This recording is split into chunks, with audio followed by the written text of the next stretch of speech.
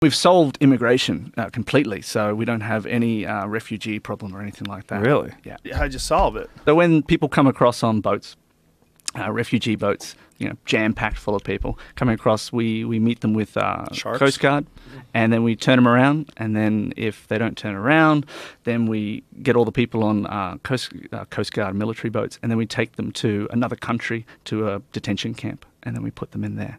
If you're a reporter, or maybe you're with Red Cross or something, and you go visit these detention camps, you can get put in jail for about, 10 years or something for reporting on anything that's going on there. So we've solved the problem, because you can't report on it, and yeah.